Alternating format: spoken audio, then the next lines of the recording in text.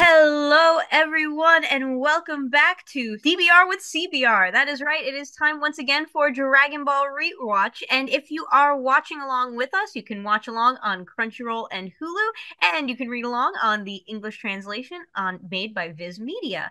Once again, we are your hosts. My name is Alex Maglio. I'm I'm John Greenall. and I'm Sam Stone. We're here to talk about a very special mountain today. But John, if you want to give us the rundown. Sure, this is the Ox King on Fire Mountain. Japanese air date, April 9th, 1986. American first air date, October 21st, 1995. We've jumped forward a bit now because a lot of the dubs gave up before this point. And it's adapting two chapters, and Into the Fire, and In Search of Kame Sinhen, or Cien. I'm probably saying that incorrectly. But yeah, two chapters. So Yeah. A lot of material covered in this episode, and considering that we get like more filler with Pilaf and we get the introduction of the Ox King and Chi-Chi. I mean, who especially Chi-Chi, who looms very importantly in the Dragon Ball mythos moving forward. Oh yeah. I do want Chi-Chi's to point intro. Oh, go oh go ahead.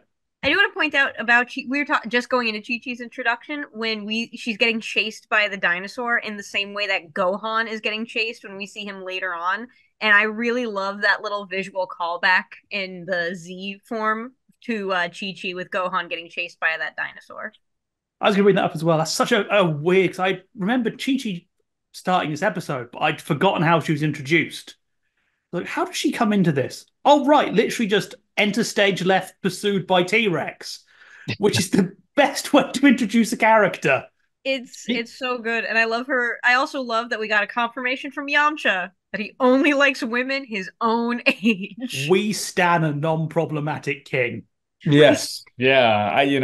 And I love, I mean, Chi-Chi has a rough go of it though, right? I mean, almost eaten by a T-Rex and then knocked Yamcha, out by Yamcha.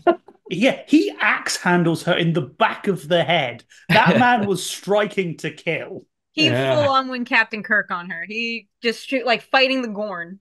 I love how they don't even shy away from that because also basically the plot of this episode is they arrive at Fire Mountain, everyone arrives, and Goku is basically told, go find Chi Chi and then go find Master Roshi. Of course, by that point, Yamcha's already met Chi Chi, knocked her unconscious, and has to go and find her to wake her up. But their first thing when they see her is, oh, she's still breathing. It's like, I love that they don't even shy away from the fact Yamcha is very sure he just murdered a child. Straight up. While we're talking about episode 7, the Ox King of Fire Mountain, I mean, we've talked about Yamcha potentially having killed people in unseen adventures. Um, how many people do you think the Ox King killed? Oh, I was under the impression that he like murdered like a lot of people. Like I was very much under that impression that his legend had spread very far. I mean, based on his carbon footprint, he is doomed billions with that fire. That's because whole villages around that have burnt down. People presumably live there. But the I timing mean, on that's weird because it's made out like it's only been a recent thing, I but mean, Oolong knows it. we saw Goku playing with a corpse. Like we Oh, cannot we go did. past that. We saw like a cowboy corp he was playing with. Yeah, tapping the skull. I mean, in the manga, in the anime and the Funimation dub, Oolong describes his knowledge and fear of Fire Mountain and the Ox King stemming from being a tour guide. Yeah. That could just be an elaborate joke to as he tries to escape again. In the manga, he says that he's kind of surprised that Bulma and Goku haven't heard of it. He's like, everybody's heard of this. Like, what are you talking about? Like, they didn't teach you this? So yeah, I mean, to John's point about like time frame, apparently it's been going on for a while. Yeah. I was But under the impression the murders were happening before the fire part happened. yeah, that I think there's maybe some blood on the Ox King's hands, comedic blood, butt blood. He's a That's nice guy, but he's got a ledger full of blood.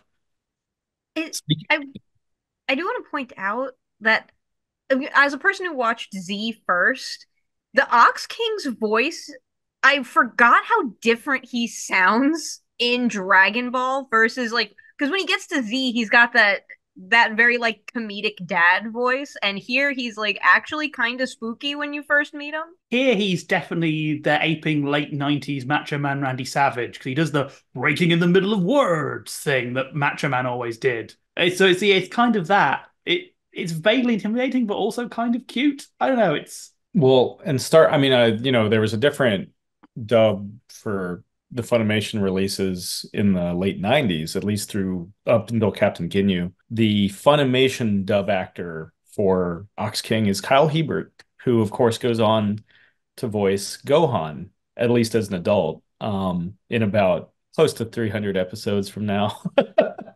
Oh yeah. So, I mean, it's funny seeing him kind of take on a more comedic role with the Ox King, even in his quote unquote more intimidating debut. He's also like Kyle's also the narrator for like the latter portion of Dragon Ball Z. Like next time on that's Kyle's voice. He's Oh yeah, that's also, if you've been playing Street Fighter games since at least Street Fighter 4, he's the voice of Ryu. yeah. So he has quite the resume. So it's very interesting seeing him kind of voice this, literal oxen man that shows up in this episode. But I love this episode. This is, we're kind of getting, moving towards our end game for the Pilaf saga. Yeah. I really like how they do a lot of little things in the episode, how they are introducing this bigger world and Goku's backstory a bit with Gohan in a way that feels really naturalistic, in that sort of everybody's kind of knows of each other, but not everything. So it avoids a big problem you have in sort of doing these backstory reveals, is it can make your world feel small. Because like, oh, everything's linked to five people. But here it does feel like, oh, I knew someone who told me this, or I happen to be this student. It's really natural. Like I said, I love with the Ox King when he sees the Nimbus and he's like, oh, only one person would have that. It's so natural, so you don't feel like you're being exposized at. Yeah. You're seeing Really their nicely done. story. Yeah. Like These threads, and it, of course, calls back to Roshi, who we learn is more than just a pervert. I mean, he's still a pervert, but there's more. He's a I mean, pervert with layers. I think one of the things that I've always Dragon Ball Z, I've always had questions about what the Earth's population really looks like in this particular universe, because you get like later on you get like a bunch of city shots and it seems like there's a lot of people, but at the same time it is a very unpopulated place. It feels like the population of the Earth now is like 8 billion people. Never felt like there were billions of people in the Dragon Ball universe, and I think that this kind of underscores that, because yeah, everybody seems to know everybody, but it does feel natural that they're talking about it. Yeah, it's very weird how unpopulated and yet still lively it all feels. It does have, this definitely has that journey to the West kind of era, rural travel feelings to it still, even though we have cars. Everyone kind of communicates, though it doesn't communicate directly. You pick things up by sort of travelers sharing stories kind of thing. And yeah, then you have sort of your settlements, but then there's the wastes of miles of nobody. Yeah, which But comes in handy for those big fights later. Yeah, that's gonna come in very handy later. yeah, everything's nice and empty. I think What do you think about the one of Pilafs? the Oh, Well, I no, was go thinking ahead. I think one of the either a Daisenshu or one of the video games establishes that instead of like our conventional Earth, like there are four distinct continents, like with Yeah. West City and everything, and yeah. Yeah, So the Dragon Ball map that was in the Dyson shoe, and they've done it in like a bunch of different games too. Like I know Attack of the Saiyans had a pretty good representation of the map. But yeah, it is a much smaller feeling planet. But John, we wanted to talk about the Pilaf Pilaf, stuff. because that's one of the additions. Because again, this isn't in the manga, so all the Pilaf stuff is new. This Pilaf was really fun. I mean, Mai and Shu are back. It was a really nice, self-contained little sketch. I am having Mai's voice actress is definitely getting some time to show off a bit, Yeah. which I'm enjoying. Though this does end with Pilaf deciding to electrocute people, so that's. but I it like they're keeping this kind of childish psychopath element of Pilaf, where you're never quite sure whether he's going to pull a prank on you or murder you. You know I don't enjoy this next shot, smirking and clearly delighted at the torture. Yeah, and it's becoming more increasingly like Looney Tunes-esque. I mean, he electrocutes himself like Wile E. Coyote would do. I do like the animation It almost feels out of place how detailed and polished it is. The animation of the hands emerging and Yeah, grabbing they Shun-Mai. were really It good. it it kind of looked okay. This is a deep cut for a second, but in the third season of the American Transformers show, that the metallic look of the hands very much reminded me of the way the quintessons move. By the way, anybody who can go into that deep cut of a Transformers thing, you can put it in the comments. But yeah, it had that same kind of motion to it, and I always loved when 80s and 90s things did step up their game. But yeah, you're right. It does feel a little out of place compared to everything else. Just someone at the office was going to make a name for themselves that day. My God. Yeah, it's like it's like, hey, we just need a quick shot of these like metallic hands grabbing like this like little dog boy and tall lady, and they're like, I got this. They will This be was the his best damn hand you've ever seen. magnum opus of hands. It's just they were watching all the stuff that was coming out of the clamp later on, and they were like, "No, I'm going to be the hands guy." Ah. What do you think of the kind of the introduction of Goku and their Goku and Chi-Chi, their first meeting in this episode? I okay. First of all, one question: if they had a daughter, do you think that Chi Chi would have dressed their daughter up like she was dressed as a little girl? I think that's a big question. Number two, I find Goku's inability to understand double entendre to be one of my favorite things about the character. Like there is so much that's just blowing past him in his conversation with Chi Chi. And then it's like, is this all girls think about? Like it's and also of course you gotta check for gender. We gotta do a Goku gender check real quick. I do love that it continues the running gag of every time he does it, he gets punished for it. And yet he still keeps doing And yeah, he it. still keeps doing. I God mean, bless him. Goku doesn't have pattern recognition, and that's just established as a thing.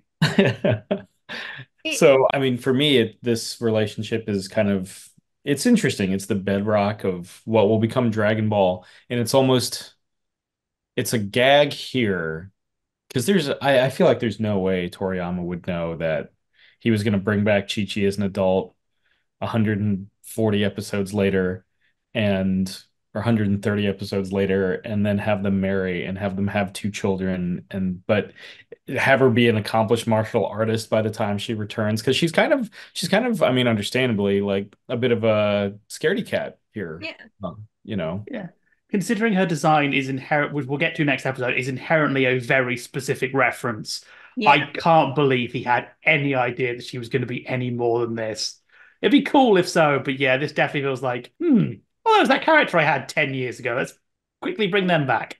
I think it's also fun that you've got this little cowardly side to Chi-Chi, and you get like again, I love that there's that callback from Z because Gohan also used to be like that. Like Gohan is very much his mother's son, and I think that that's very fun, especially as we get into the more Sharingan parts of the Saiyans later. But like, it's I really like Chi Chi in this. I also her voice act. There are like some weird things that happen in her voice acting though. I can't there's a moment where it kind of cuts out and it sounds like it's a different woman, or if there was a problem with Uh, the mic in the is dub. that when she was on the cloud?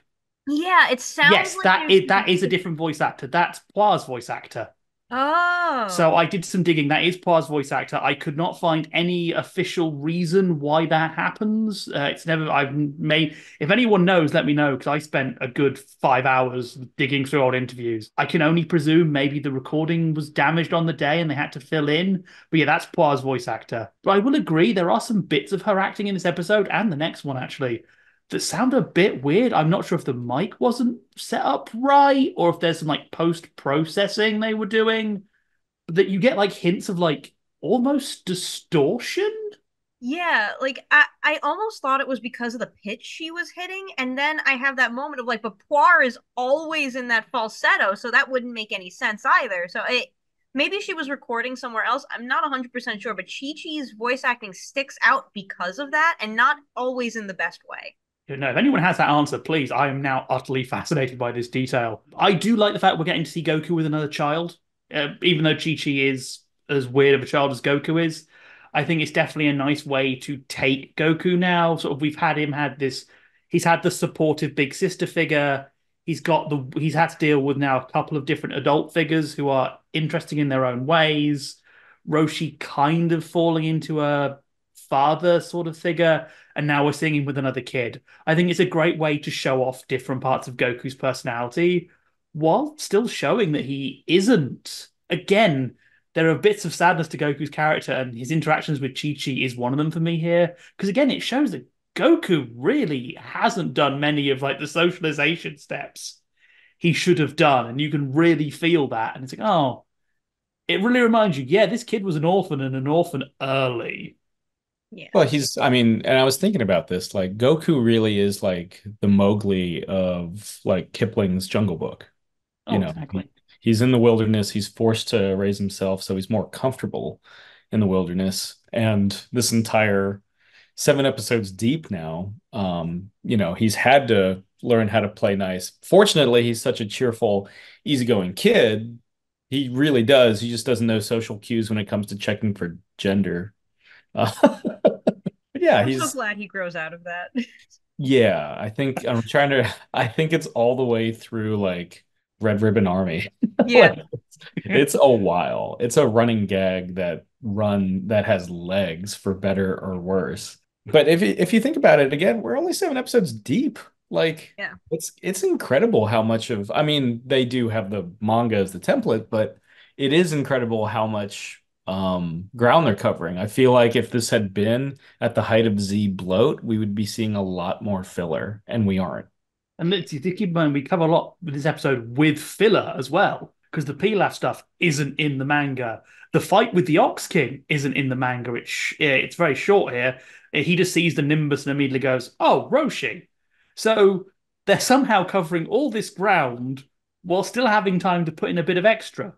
It is my biggest takeaway so far, just how just they're gunning through this stuff, but you wouldn't notice if you Yeah. were just a casual viewer. Like, obviously, we're writing notes. I have the manga open while I'm watching this, and you realize, oh, wow, they're going through this. But if I was just watching this, I wouldn't realize they were going fast. Yeah. This just feels the natural pace. There is something to be said about how impressive the pace actually is, especially when you think about like modern anime. This is like a 40-year-old series, right? Mhm. And I think that a lot of modern anime has certain pacing issues. I think that you see a lot of pacing issues in shows like My Hero Academia, which I love, by the way. Don't come for me anywhere. I love a lot of these shows I'm going to talk about. Like Jujutsu Kaisen has pacing issues. Like the pacing issues that crop up in modern anime you don't see here. And I think that that's very interesting because we're able to keep very quick, but we're also able to have these great character moments and these really fun scenes without feeling like we're halting everything to a stop.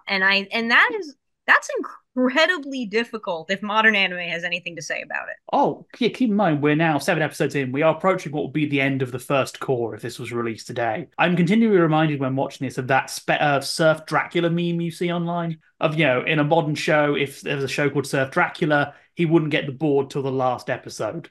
Yeah. I think if Dragon Ball was today, we wouldn't have got to Ball 3 by this point.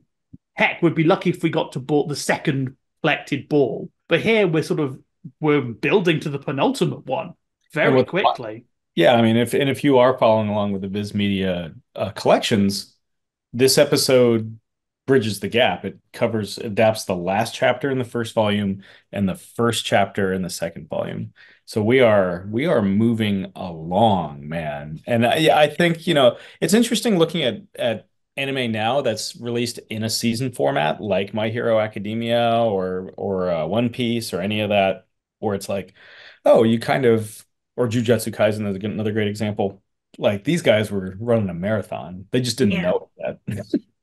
They didn't know how long that marathon was going to be, including the viewers in Japan at the time that had no idea that, because it was the thing that I think a lot of people kind of forget about Dragon Ball is it's published in conjunction with the TV show for the majority of its run. And so, even though readers might know what's coming, they have no idea, and neither does Toriyama. And it's wild that they're moving at this pace.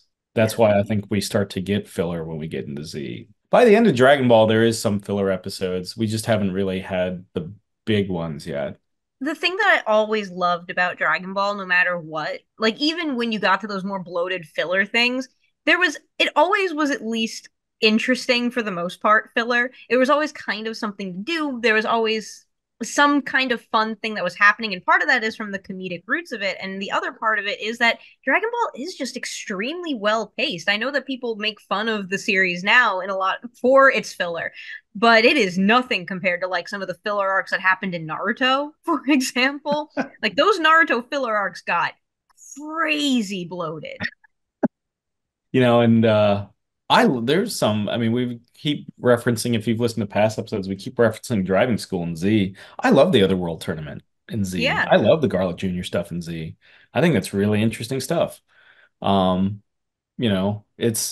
it's something unique about Dragon Ball where they take the enough of that of Toriyama's original magic and manage to stretch it out. I Um, think it really helps. The Dragon Ball setting is wide enough that you can kind of do a lot of stuff with it without there being sort of a major disconnect. So like stuff like driving school works because you're in this world with all sorts of mixed technologies and different places. So you can quite easily go, oh, we'll plonk a new town down here that has this very specific problem. And it doesn't feel as much fillery because it's very easy. Because that would does feel like something that Toriyama would have, because we've already had that with Oolong, Yeah. where it's like, oh, here's this town with a weird problem. I just want to point out, as we're sort of heading into the end, we do yeah. introduce something very important here, which is Goku's tail weakness, Yes, we almost Yeah. forgot to talk about the which tail. I love how that is introduced. Just Chi Chi grabs it and Goku freaks out. It's so subtle, so much fun, such a nice way of sort of seeding that to viewers so it doesn't feel out of nowhere later. Yamcha's reaction is priceless when he suddenly starts going, I'm going to punch that tail. I'm gonna grab that tail with my wolf fang fist. Yeah, it's I love yeah, how you're he right. That does. is an incredibly important detail. I Um, love how whenever Yamcha now says Wolfang Fist, he does it in the same cadence he uses for the announcement, but not as loud. It's so funny. with my The, wolf fang fist. with Fist. my wolf fang fist. It's I man, I know I talked about Sabat before, but man, Sabat is just so funny. He's so good at hitting those comedic notes and really selling them.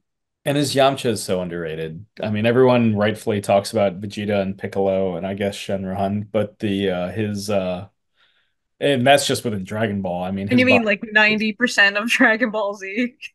yeah, I mean, but his Yamcha is, I think, uh he needs more credit for his Yamcha. His Yamcha's great. He's been the But highlight of these last few episodes. yeah. But since we are at the end, gentlemen, it is time for us to get to our final thoughts. And I also want to ask a quick question, too, to wrap up your final thoughts. What is your favorite Dragon Ball opening? Like Dragon Ball throughout the whole franchise. What is your favorite opening song? Oh, it's got a power from the second half of Z. The da da da da da da da da da da da da da. Excellent choice. Love it. Excellent choice. Yeah. I could argue for any of them, but I do have a soft spot for this first one. We need to bring back the 80s trend of explain the entire plot in the opening song. I think it's severely underused today, and I just really like it here. If I think mostly because I can't think of this song the same now that a friend pointed out to me that they mention that one of the Dragon Balls is out there in the field. Hmm. And a friend pointed out that's just like such a non-specific and uncool place to put it. It's like you're going on this massive adventure to find all these magical Dragon Balls. Where are they? In a In a field. field. Just I love that. My favorites. I'm gonna be this guy. I love Rock the Dragon. I will never stop loving Rock the Dragon. But yeah, final thoughts for this episode. I love this episode. I think this episode's great. I really love Ox King. I love Chi Chi. I love that we get more fun stuff with the Peel Off Gang. Uh, even though, man, poor, those guys, they do not get enough workers comp. But yeah, I love this episode. I think that this is a really great continuation into this adventure. Absolutely. I mean, it's we're getting into prime world and mythos building stuff here. So yeah, stay tuned as we go into the Kamehameha wave for episode 8 next week. Oh, wait, John, you didn't give your final thoughts. Oh, my thoughts. Love this episode. Really fun. Just another really good bit of world building. Lots of fun. Chi-Chi is great. And we're moving, to an episode that I think will surprise people if they haven't seen this series before. But So come back next week for that. that's right, everybody. Come back next week. This has been DBR with CBR, Dragon Ball Rewatch. And once again, if you are watching along with us, you can watch on Hulu and Crunchyroll. You can read along with Viz Media, and we'll see you next time on Dragon Ball.